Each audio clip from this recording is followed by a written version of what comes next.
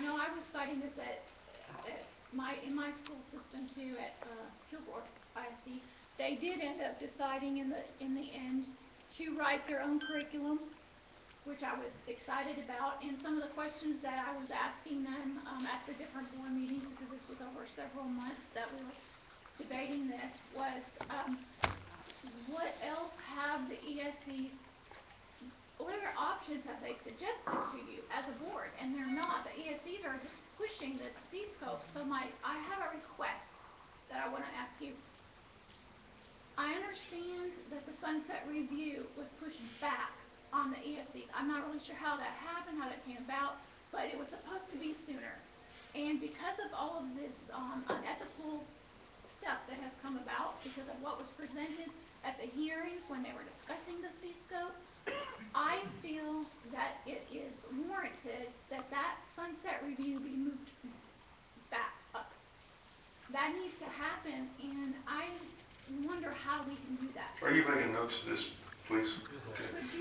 Could you background? Make the yes. sunset review sooner? Yes, yes, and yes.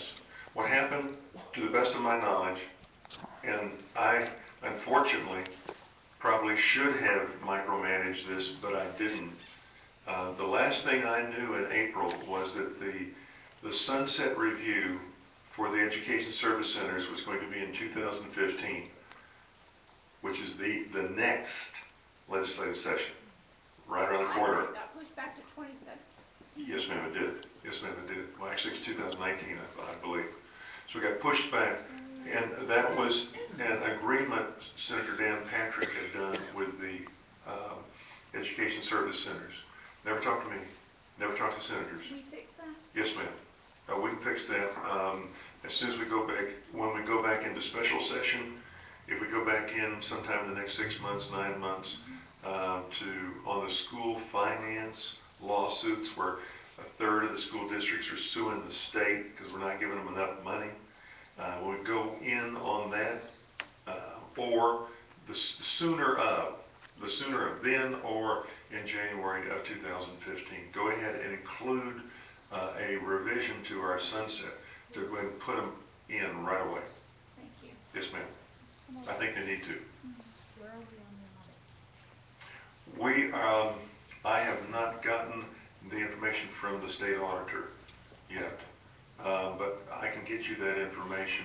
I can talk to John Keel and try and get that information for you tomorrow. The best I can do, and I can call you and I can call Alice. If I call Alice and she can distribute it, is find out where we are in that audit. I just want to make a comment though. Yes, ma'am. What was it, last Thursday when Michael Williams put out the whole no common core press release? Then what did I see on Saturday? Was it Bennett Ratliff or was it Michael Williams? I don't even remember. Both of their names was in it. They were talking about all their excitement about the district in question being an AP national, advanced placement. Well, the AP is aligned to the Common Core. David Coleman, Obama's appointee, did that. So you can't, one thing on Thursday and then the other on Saturday, and that just stands out, quite officially.